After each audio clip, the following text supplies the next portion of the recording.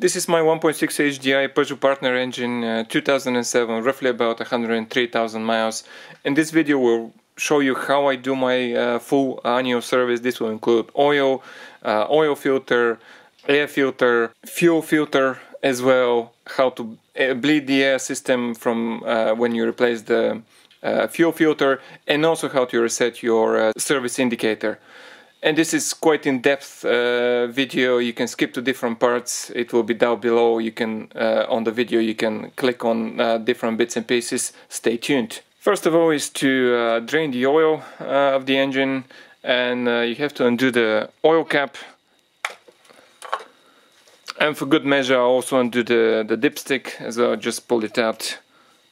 The next thing is to drain the oil from underneath the engine. So most cars will have some sort of an under tray to protect the engine, protect the sump, and mine is no different. It's got this metal plate that's got 3 bolts and 2 at the back, so I have to remove that before draining the oil. Next thing, that's the oil sump. Next thing is to undo the drain plug. Mine is 40mm socket, but yours might be different because I've replace that oil sump. You can view the video here. Then you have to have a suitable container to put underneath. You have something like that, so you can kind of drain. Let's undo this.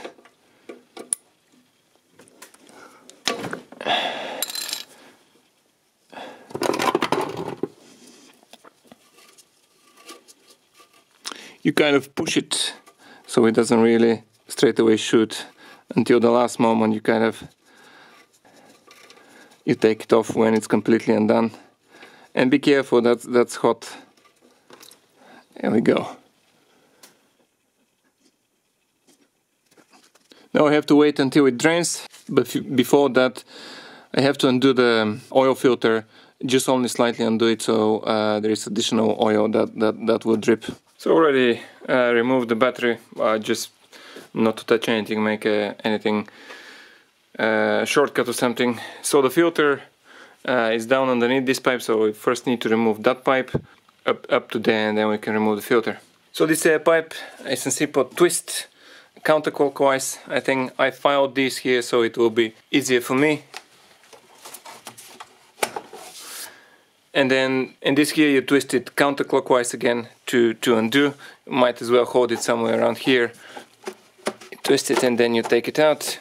There are two, don't pay attention to that rev nut, there are two things down here that lock in and turn. Here they will be the same, but I've already filed that one for different purposes. So that's the filter, the oil filter down there, and it's a 27mm socket down here.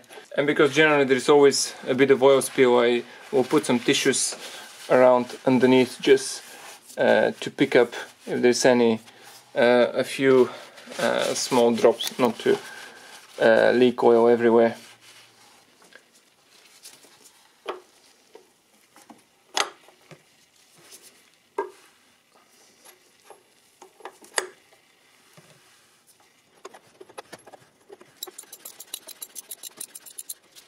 So initially somebody gave me an advice: when you undo it, don't really take it out the whole thing, just leave it slightly open. Let me undo it slightly open, so the oil will drain and this will drip down in the hole in the sump, and you take it after. Well, it's already dripping a bit of oil everywhere. I also, well, will put a bucket there to transfer it kind of quickly. I've already have quite a few filters there and I haven't taken it to the tip. Unfortunately it will leak a bit here and there, but that's how it is. So here is the filter. The old filter looks like this. It's got a gasket here. That's the 27mm, and that's the filter. Now I have to mop around here that I spilled everywhere so there won't be oil. So that's how it looks down there where the filter connects, and that's the hole for the oil. Now, of course, make yourself a cup of coffee, cup of tea, whatever you have. I'll wait like an hour or so everything to drip down there. Next thing, because there is quite a bit of oil in the sump left in these 1.6 HDI engines. You can see in this video how much there is left, but it's roughly about 275 milliliters. So I'm using this huge syringe. Well, that's what I have. I mean, it's quite big, but it works. And I have a tubing. Not too sure. I can check what the diameter is, though. So you can find all the components in the description of the video down there. So I'll stick it in the dipstick. I can try to, if I can extract 100 milliliters, will be quite great. So the two kinks, one is like that, and then a second one, and then it goes in the sump. So you have to kind of be careful when exactly you hit the first and you hit the second, and it goes to the bottom of the sump. So you have to kind of turn it around like that to go through the first. That should be quite okay. So you rotate it until it kind of passes the two kinks, and let's see if something will come out of this. Yeah, I can see some oil.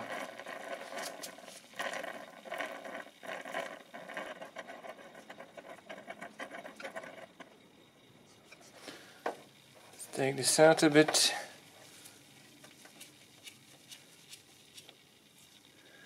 Yeah, it's not really that much, but I'll try once more. How much is that? Probably nothing. Probably about 25 milliliters. I'll try once more. So when you put it inside, hits the first one, rotate it until it goes past that one.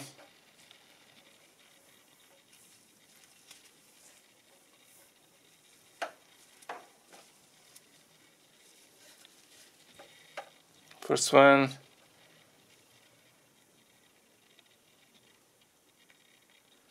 Let's see if I can do a bit more this time.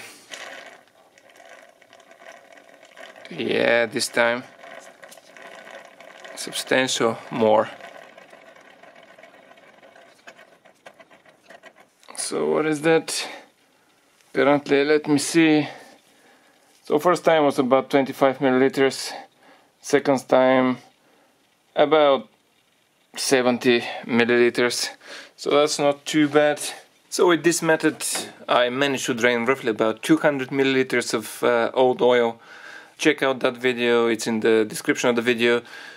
There is roughly about 275 milliliters of old oil left. So that's actually quite good to drain roughly about 200 milliliters out of these 275. There is also a bit of oil down in the filter, so I'll suck this up as well, just to, I mean, you can mop it up with a, I mean, it's not really that crucial, but I would like to kind of remove as much as possible of old oil.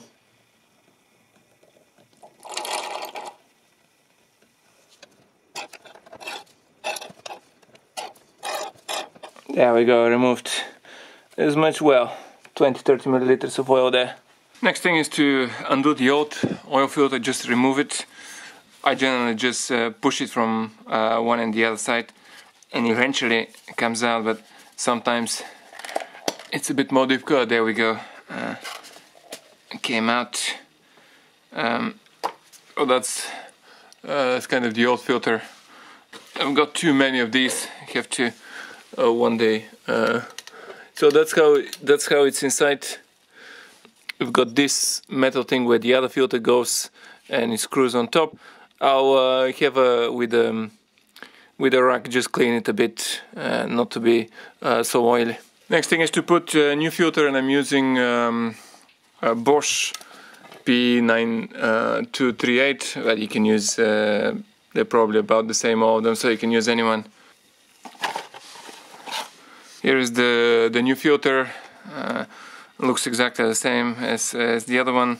A crucial thing that in these Bosch, that's why I like them, but the other probably I also have, but it has a rubber ring for the filter for here to put a new ring. The next thing is to put this back into its place in the car. That's the fuel filter, and this pointer thing goes into a hole, and I'll try to point it with something.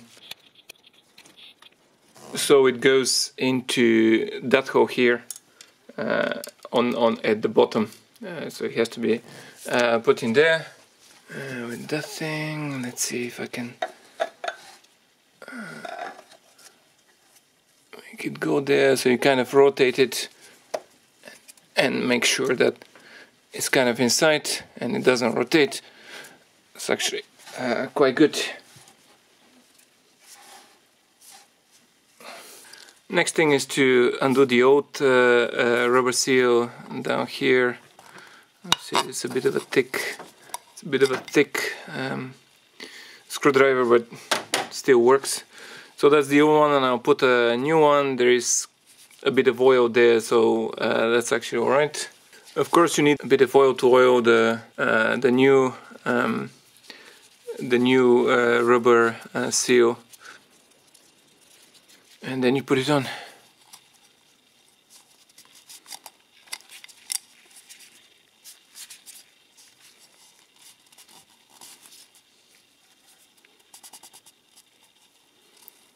You have to make sure that it's straight. Mine has a twist here, so I'll turn it around, well, take it out again, put it back inside. You have to actually make sure that it's kind of it goes on straight, otherwise might not make a good seal.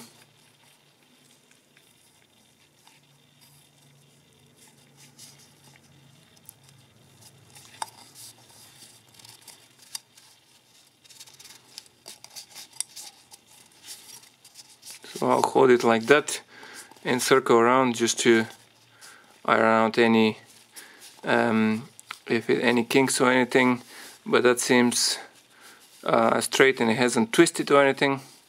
And next thing, I've cleaned it a bit. Next thing is to put it in, kind of push it,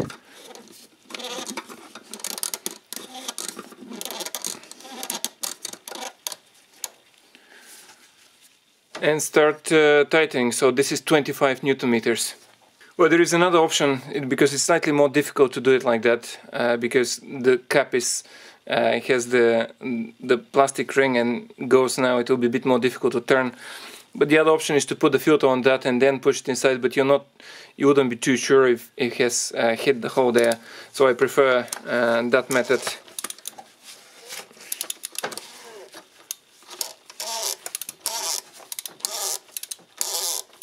It will screech a bit because the plastic on this cap is going into the paper of the filter, but eventually goes inside. It's actually quite easy to turn.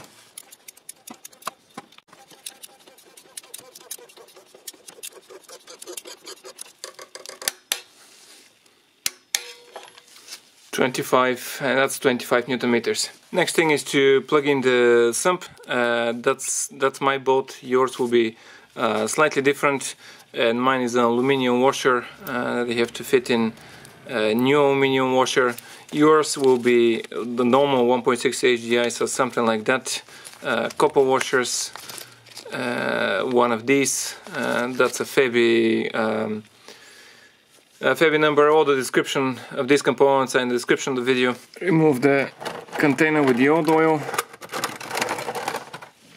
and of course it has to mop all around the oil that has kind of dripped the boat with the new washer. To inside.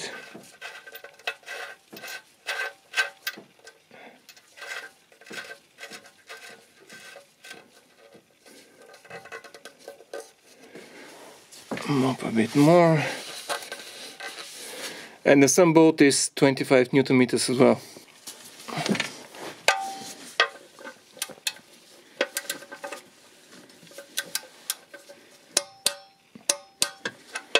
That's 25. So next thing is to fill up with oil, and I'm using 2 tau quarts in EO ECS 5W30. That's recommended for the 1.6 HDI. What of course I would like to do, this is the dipstick. I really would like to get it let me show it, roughly about 2 of these diamonds below, so somewhere about here, like 2 diamonds to the top, not to the very top, not the middle, but just 2 of those. So what I normally do, I fill up, my car takes roughly about 3.75 liters. It won't be that, it will be less than that because there is some oil still inside the gullies and so on. So I fill up with oil and then regularly check on the dipstick. When it comes to about the middle, I fill up with 100 milliliters, then wait roughly about 10 minutes so everything could drip, and then I can kind of estimate when it's 2 diamonds. Small funnel.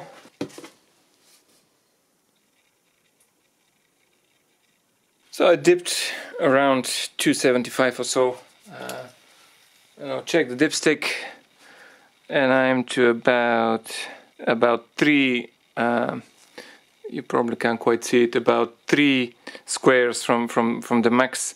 So I'll wait like 10 minutes or so to see if this will climb and the oil will drip down, and then I'll, with like 50 milliliters per time, and check it until it's about 2 from the max. And I filled up quite a bit. Let me see if it's 2 squares. Yeah, it's exactly roughly about, maybe it can be seen, it's up to about exactly here, 2 squares from the max, and I'll leave it like that. The thing is that once I start it, and I'll go for a test drive and then leave it overnight, check it on the next day, the oil would have probably dropped slightly on the dipstick because oil will go in the oil filter and so on around. So then I'll top it up to the 2 squares below the max. So next thing is to do the air filter, replace the air filter, and I'm also doing the diesel filter as well. So while I'm at it, just to replace both. So in order to replace the air filter, this pipe needs to be taken out because it's connected there. So there is 1 bolt down here, 1 bolt down here, and this plastic thing, and this cover has to be taken. It's simple, lift, and it's got 4 tabs that connect. Next thing is to undo these 2 bolts until this bracket is kind of free. Same thing with that one, until it's kind of flipping like that. Next thing is that plastic bit here. I'll have a zoom version of that. But what I normally do, I normally have a screwdriver. So this plastic has a tab, I'll show it later. One is above here and one is underneath. So basically I have a screwdriver on the one underneath, and with the fingers have it here and just push it slightly that way. I mean, you can slightly push it out of the turbo just to be easier. And there we go. So I'll have the screwdriver somewhere around here. So the screwdriver is somewhere around here, pushing rather than up here. Up here you can break it, so you have to be quite careful. And I have my finger like that. It's just easier to push that direction. So both are out as far as I can see, and then you can just push it that side. So it comes out of here, and then you take it out like that, and then of course you just swing it from that side, and it comes out from the MUF sensor. Here are the two plastic bits. So you see how they have a cut here and then cut here. So I had the screwdriver underneath, pushing on that one, and then with a finger on that one, and basically you push it that side, and this can be taken out. Next thing, of course, is the MUF sensor connection, and this is the MUF sensor. Is fairly easy to undo. You put the screwdriver up on this pin and you just pull it out. There we go, and just push it aside. So I'll pull on that pin. Next thing is to take that air pipe. You push it that side first to unclip. There is a clip there, I'll show it. Then undo this pipe here, and then it's a kind of a wiggle out to take it. So here is the grommet that stick inside. So you push it that direction to unclick from that grommet. It comes on this pin here, and here two plastic protruding things, and one here. Basically that's a kind of a wiggle. And next thing is to take the whole air box. I know for some people there is a thing here that needs to be removed, so for me I have enough space, so it's easier for me to work on the car. There is a kind of a way, so you put your fingers in here, but don't really push your fingers too much because you'll touch the MAF sensor, and put your hand behind the airbox and basically lift it, something like this.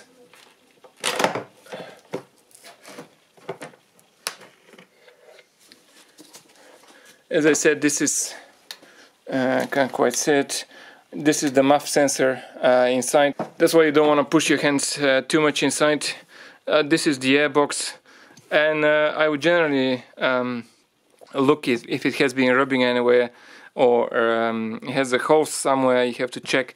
So I have a video that you can check here, how you can make this airbox quite quiet and not really rattling too much. Next thing is to undo the airbox, and it's one of these square things. One bolt here, second, and 3 bolts.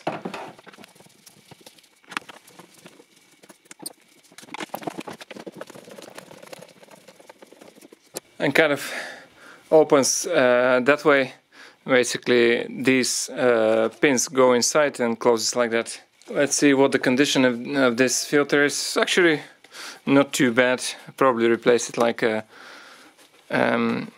several thousand miles ago, but it's a bit, I mean, you can't quite see it, but it's a bit on the dirty side. There are a few leaves and things inside. And for the air filter I'm using Bosch S3160. It's quite the same. It's the same as the other one, not quite the same, it's the same as the other one. Why am I using Bosch? Well, it's probably cheaper than MAN, but you can use MAN, Bosch, or anything. So it's a simple, you basically stick it inside. There is no orientation, you can stick it anywhere you want. You just have to make sure that it that is clicked everywhere and there are no gaps. Next thing is to put the cover, and sideways, so there are 1, 2, 3, 4 holes, so you put it sideways, turn it,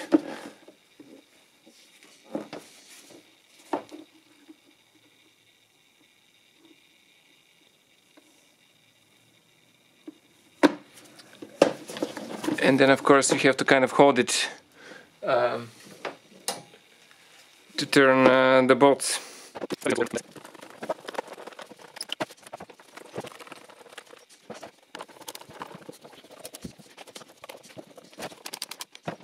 So the filter is inside, it's fairly stable, and just to see if everything it's actually in place. Everything's in place.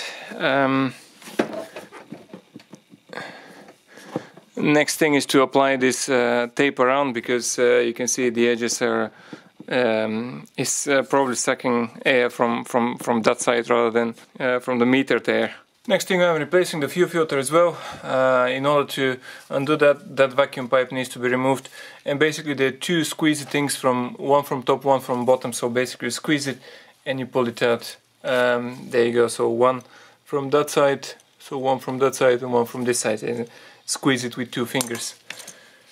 Move this aside. Next thing is the fuel lines. Basically again squeeze it in and push that side. And there might potentially be some fuel left in the lines, because probably there will be. I'll put some tissue around just to, if there's any fuel, just to pick it up around it. Probably it's just easier to push it around.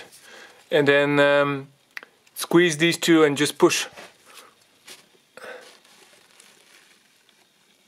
There we go.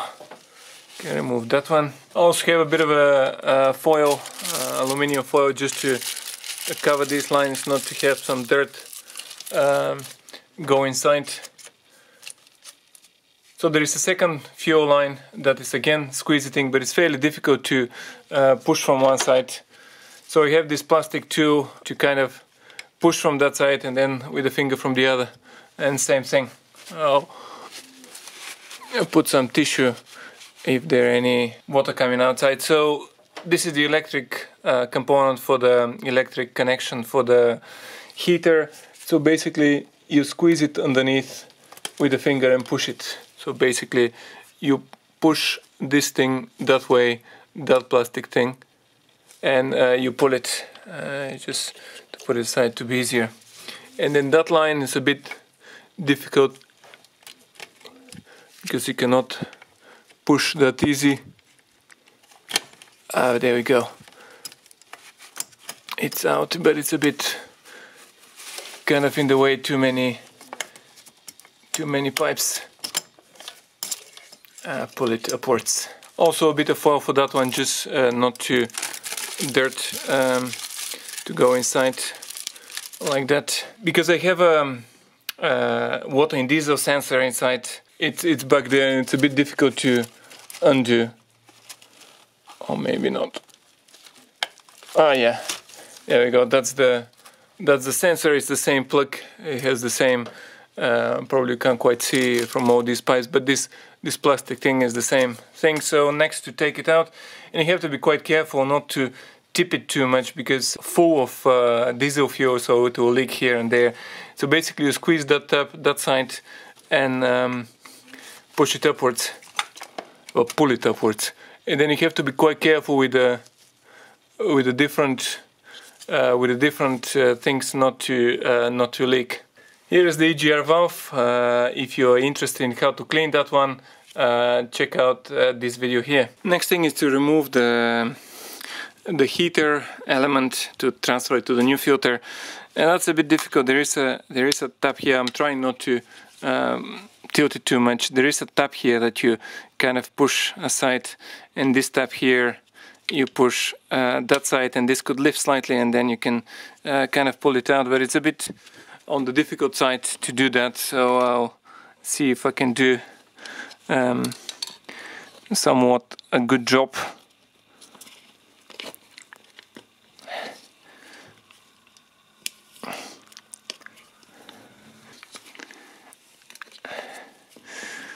Pull it out from that side slightly upwards, and then I'll try to swing it from that side. There is a bit, maybe it's coming out, so I have to push it from that side. There'll probably be a bit of diesel fuel.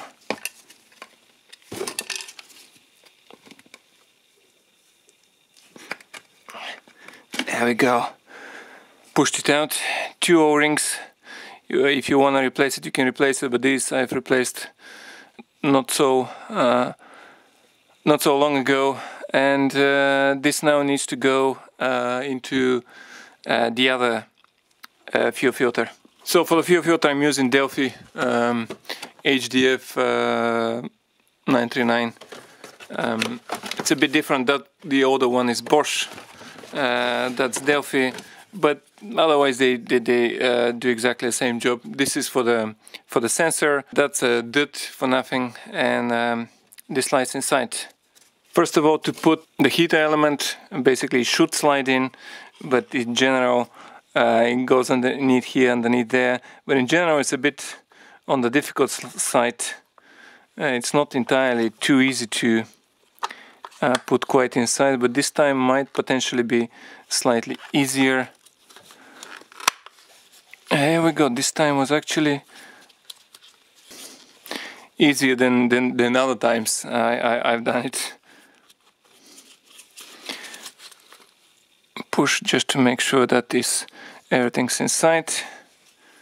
So one last thing.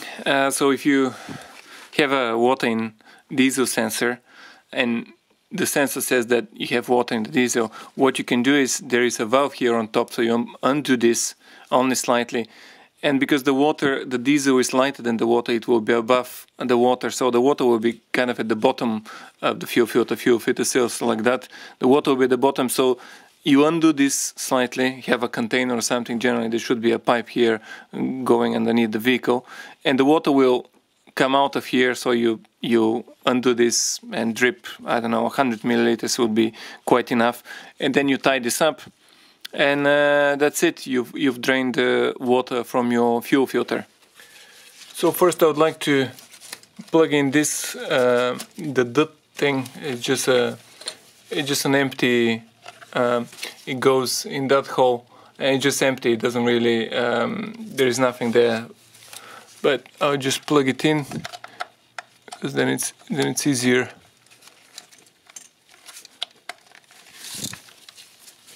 And then it's simply the filter slots in like that, and you have to push it in kind of until it clicks. Make sure that this pin is underneath there and it doesn't move. So the bottom line is that one. I'll plug this one first. This one, it's a bit difficult, but it just simply clicks. It's a bit difficult, but it's not undoable. Then I'll put the electric component. It simply clicks inside, and then the top connection again, it's simply push like that, and then make sure that they kind of fit in there. So filter is replaced, but of course it's empty. There's a lot of air in the system, so there is a bulb that gets fuel around, and you have to squeeze it quite a number of times. I'll do this at the end of the video. Next is to put the air filter inside. Of course, if you're replacing the fuel filter, don't forget to push in this vacuum line down there. The air filter box, I've put a band of this gaffer tape or whatever tape just to close these two bits so air doesn't really come from this hot side of the engine and pass the MAF sensor, so it's unmetered air. So there is a bit of a way to put it inside. I generally did 2 pins. There are 2 rubber grommets, so I generally hold it, tilt it to that side, and then you move it forward, and you should be able to click inside. There we go. That's nice and sturdy. Next thing is to click in the MAF sensor. Don't forget the MAF sensor, and that's nice and stable. Next thing is to fit in the air to the turbo. One other thing while I'm doing that, I've removed there is a rubber O-ring here, and that's the old one. And I have another video you can see down there, well, with a different finger. If you look at this, is really squashed and doesn't make a seal around here, and oil pools at the engine there. So check out that video. You can buy this and basically replace it, and will make a better seal and won't really leak. So I have to fit it now in, and it's a tight fit. This is a very tight fit to the crankcase, so you have to push it in. Eventually it will get squashed, but you have to actually kind of push it in. Next thing, to fit it first to that side, to get kind of inside, then to the crankcase breather, and then to the turbo.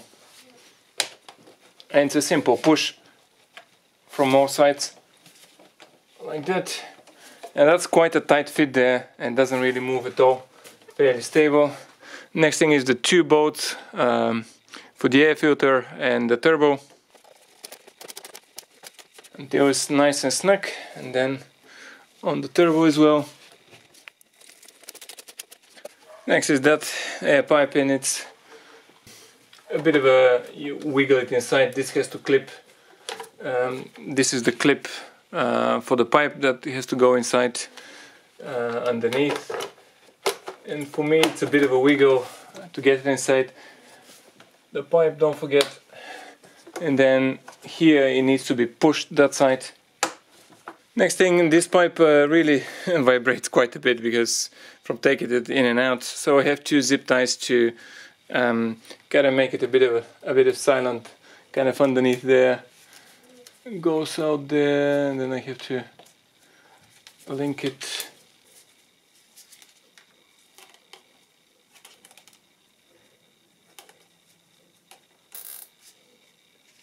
And of course on top.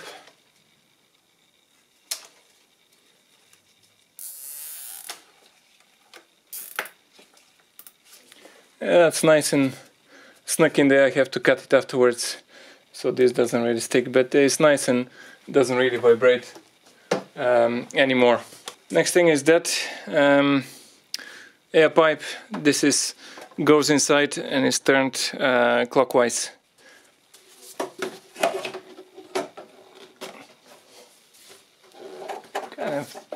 And then is under the rotation. Mine is, it's just easy push in, but you also turn it, and then I think clockwise. I'm not too sure. You have to see how it goes. So next thing, because I've done the fuel filter down there, so you have to squeeze this bulb so fuel will go around the system and will purge it out of air. And it's quite a bit. You squeeze it until it gets hard and you can hear fluid coming through.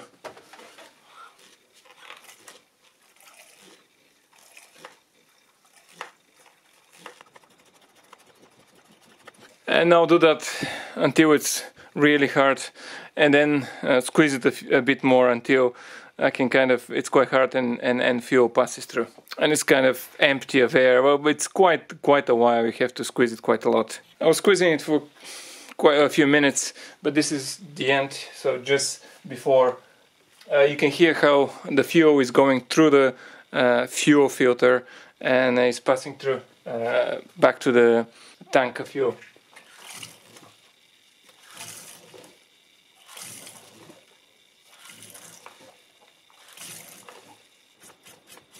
And that's now hard, quite hard to squeeze.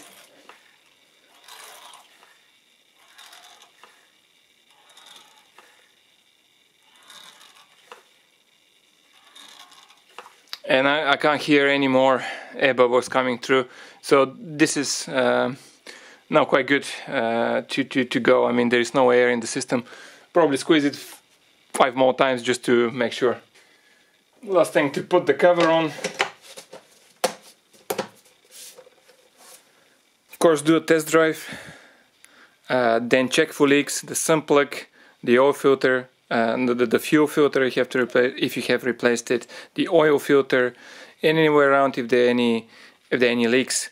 Also, after the engine has been cold, let's say overnight, you check the dipstick again. I'll check the dipstick again, and if it has dropped slightly, because there will be the oil filter will pick up some oil, so this will drop like 1 or 2 of these squares. So I'll top it up until 2 from the maximum. Next thing, if you've performed an annual service and replaced the oil and oil filter, you would like to reset the service indicator counter, and on my display it will appear down here. So if I flick the switch on the first, it just shows the battery and how many miles I've done, 103,000. And if I flick it second time, it will show this service indicator that I have left 4,950 miles left before service. So I switch it off and wait for this to stop showing anything, to shut down the ECU, to shut down. And it shut down, so I have 2 buttons here. This is for the trip computer on the right down there, and this is the rail stat for making it darker and lighter. So basically everything switched off, and the keys and the ignition, but I haven't turned it. So you press that one and turn the key to the second position, and there will be a counter here going from 10 to 0. When this reaches 0, you stop it, and that resets your service counter indicator. So there we go. I'll hold that button, and you basically have to watch here. I'll hold that button, flick it twice, and there we go, 10, 9, 8.